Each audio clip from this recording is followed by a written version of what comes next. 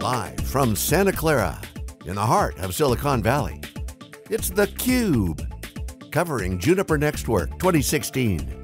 Brought to you by Juniper. Now, here are your hosts, John Furrier and Stu Miniman.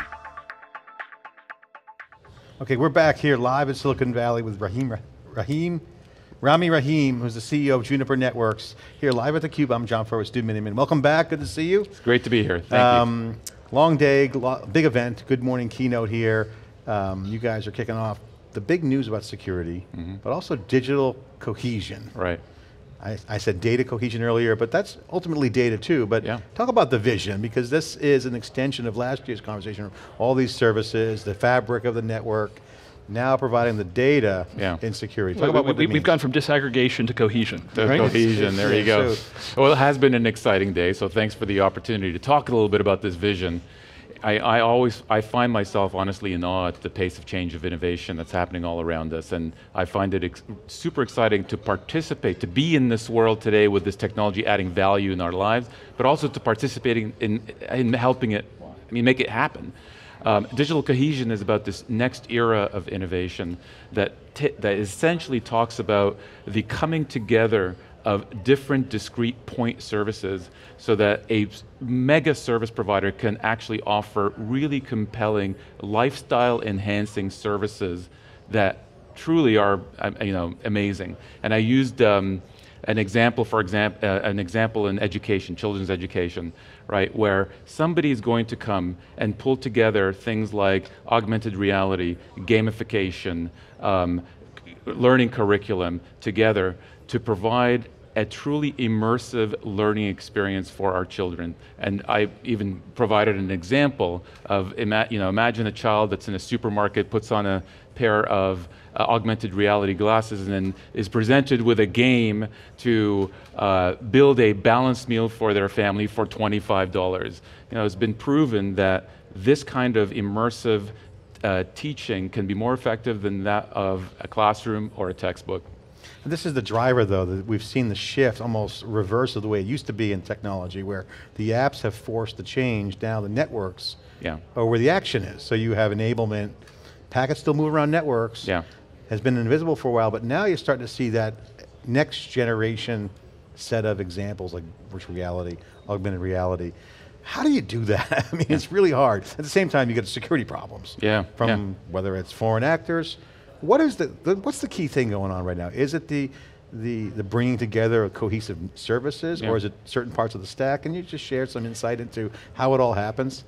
So, this coming together of applications in this vision of digital cohesion is just an example of how fast things are changing and how important it is for technology players like Juniper and like our peers in the industry to continue to innovate. Because at the end of the day, all innovation in technology happens as a result of progress in three basic building blocks of compute, storage, and networking.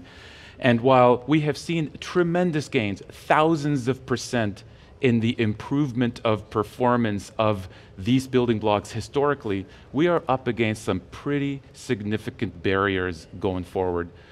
Barriers like the coming to the end of Moore's Law, barriers like trust as we exchange information between users and applications, barriers like interoperability at every layer of networking, at the IP layer, at the optical layer, and at higher layers where different application providers are going to need to work effectively together to offer these compelling mega services in the future. The IoT market is happening in real time too, and this comes back down to your example about this cohesion. It's interesting, I want to get your thoughts on this. The two big mega trends that we're seeing, certainly in science, is genome and DNA sequencing, that's on the medical side, which talks about compute, autonomous vehicles. This is kind of a Silicon Valley growth area, AI, machine learning, and then the IoT market, as Wikibon just put out a report, personal IoT, home IoT, government IoT, health IoT, small business IoT, office IoT, and industrial IoT. So there's like a zillion different now categorical human societal pieces where, again, packets are moving across the networks, but it's now impacting real life. Whether it's science on the medical side, and then whether you're driving a car, it's software. How do we make that work? Because real time is the key. All this is kind of the big aha moment for most people. There is so much excitement around IoT, and I think it is founded. I mean, there is so much value to be reaped by so many different stakeholders from this vision of IoT. At its core, it's about connecting billions of devices in meaningful ways, but there's so much more to it. The infrastructure for IoT, I believe, is going to be cloud native. It's not just about IP connectivity. The infrastructure and the services for IoT are going to be delivered from highly distributed cloud environments. This is a place where Juniper believes we can absolutely innovate today. And so, for example, one of the most prevalent use cases of our SDN controller, Contrail, today, is in developing the distributed telco cloud infrastructure that enables a whole slew of services, IoT being just one of many. And I can say that one of the services that we have seen go into production already is in connected car, and the other one is in the industrial area. So it's happening today. There are first early deployments, but this is only the beginning of what is going to be a huge market and an opportunity for Juniper. Now that brings up the security question, because IoT is an increased surface area. You got people walking around with Fitbits, they're accessing the networks. Now the security announcement today, how does that play in? Because you guys still have to enable the new functionality. And provide a secure, trusted environment. IoT is not going to go anywhere if there isn't trust at the end of the day. And you're absolutely right that with the pervasive nature of devices and the connectivity between those devices, you're essentially creating more opportunities for bad guys to tap into and to exploit and to do bad things to networks, to data, to users. And you have to rethink your security posture when it comes to IoT or your security architecture. And we outlined a vision a while back, a year and a half ago at Juniper, called the Software-Defined Secure Network vision. And this is a vision in which it can't just be about where the firewalls happen to be in the network, that, where all the security action is. It's just not enough. Every element in the network ultimately needs to participate in creating the most effective security posture overall, meaning that you're going to be tapping into information that's flowing through the network and use that information to determine if there are threats. And then on top of that, when there are threats, to put in place a security policy to stop attacks where it makes the most sense to stop it. So you think of the future of networks as being not just about connectivity, but being a secure fabric. And we are now going to, it's no longer going to be a vision, because before the end of this year, we're going to have the first phase of that, where our switching products will move from just switching to also being able to block attacks based on a common security policy framework. Rami, last year we spent a lot of time talking about the switch of hardware to software and the implications that has as to how you're tracked and everything like that. Great to hear the progress you've made. Congratulations. Very much a software strategy that we hear laid out here.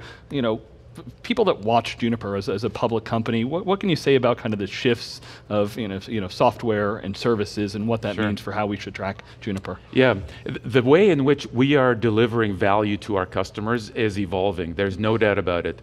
The traditional approach is about you essentially shipping a box that sits on a cart in a crate that has all of the various different elements inside it: the forwarding, the control, the services, the management. That world is changing, where the value is going to essentially explode into piece parts. And you're seeing it already. Our SDN controller is now a separate, discrete piece of software. And the intellectual property associated with our Contrail controller is not just about the software itself. It's in the know-how that Juniper has in helping our customers deploy a truly automated SDN network, and helping them shift to what is sort of current mode of operation to new mode of operation. And that comes in the form of professional services. So that's a huge part of our strategy. So the services is now sitting in the cloud through virtual network functions. We're offering virtual routers and virtual security, not just as a product that can be deployed in a private cloud environment, but off of the public cloud marketplace. So there is no doubt a big shift that's happening. We're embracing it, we're using it as an opportunity, and we've in fact put a stake in the ground that by 2019, 45% of our revenue as a company will come from the combination of software and services. You spent a bunch of time in the keynote talking about automation. Yes. And you said, it's easy to say, it's hard to do, something we've been trying as an industry to do for a long time. You also said things are changing faster than ever, but certain people push back and say, well, if you take any individual person, they're probably not ready to change. Yeah. How are you helping customers through this, this transformation and bringing them along? Yeah, well, so I'm on record as saying automation is the next big thing in networking. I believe that is the case. And the most important reason why automation is necessary is that too many IT professionals today are bogged down in just keeping the lights on, in managing legacy infrastructure. And that is going to slow us down from gaining the skill sets, the insights, the capacity to take advantage of all of these new technology innovations that are upon us. And so automation is essentially this essential tool that will free up the capacity, that will help us in embracing these new techniques. It also goes back to how we help our customers to get there is not just about the technology. It's increasingly about the services that we wrap around that technology. We're seeing that already in our orchestration software, in our virtual network functions, in our SDN software, where we are seeing a large professional services attach rate that's happening, where the experience that Juniper has gained in working effectively with a variety of customers becomes extremely valuable for the next customer that's ready to make this transformation. There was a great line in kind of the opening video and said, your customers don't go out to build networks. What you want to do in partnership is build something amazing together. Yeah. So I guess going forward, the question is Juniper a networking company? Do we have to change the way we think about Juniper overall? Yeah, look, Juniper is going through a transformation just as the industry is going through a transformation, but I still think of us as a pure play IP and security network innovator. That said, what we enable is for our customers to build way more than just a network. What keeps us going, what keeps us energized, what keeps us motivated as a team, as a Juniper team, is this understanding that so much of the innovation around us depends on the work that we do. We have a very important mission that we serve in this industry. At the end of the day, the internet itself, which we have helped to create, is probably the greatest platform for innovation that the world has ever seen. It's a network. I mean, it's not going away. It's kind of like storage. There's always going to be more storage with the data. This is a good point. The definition of the network changes. So you mentioned the culture of the people. Yeah. If automation can free them up, they can now work on things that they're being asked to. So the question to you on the security announcement today, what we've been hearing on theCUBE and also in the industry at other events is the security data, the events, networks have events that go on all the time, packets moving around, is where the security action is. Yes. So from a personnel standpoint, I'd imagine your customers want to free up from the racking and stacking, provisioning, managing ports, and doing all the network stuff, yes, to automating that kind of, I won't say mundane, but basic stuff that can be automated away. Correct. And focusing in on being a contributor to thwarting attacks. That's exactly right. That's now the command center, right? That's exactly right. We call this concept somewhat humorously, self-driving networks, but there's a lot of truth to it, and in fact, there are a lot of parallels. Today in the automotive industry, we have automatic transmission, we have automatic steering, we have a bunch of different things that we have automated to facilitate the act of driving, but the act of driving still happens. In networking, we have a variety of different automation techniques that we've also employed to make running networks easier. Yeah. But networks are not yet self-running completely, and that's the sort of bold statement and mission that we've outlined. Well, if you think about the self-driving cars with autonomous vehicles, the first generation is going to be fleets and well-defined paths, AKA networks. That's right. So they're defined, well-defined and structured. But you guys are now taking it to the whole nother level. I want you to comment on up the stack, as you guys play in more of a software world, which makes total sense. Yep. You're unbundling the IP, intellectual property, and putting it out in the networks. Yep. How are you guys integrating with other parts of the stack? Because malware was discussed today. That could be a software approach, a lot of spear phishing going on. How are you guys interacting with apps, either on-prem or in the cloud, to bring that data to the benefit of identifying stuff that's maybe outside the network or your purview? Yeah. Well, so far, even in the domain of software, our primary focus is on the infrastructure of the cloud and in the management, automation, and simplification of running a cloud network. That, in and of itself, adds tremendous value to anybody that is deploying applications and workloads in the cloud. Security plays a fundamentally important problem for anybody that is moving applications and workloads to the cloud, because if you ask anybody, the first thing that comes to mind when they talk about what is holding them back from going all in on either public or private cloud, it is trust.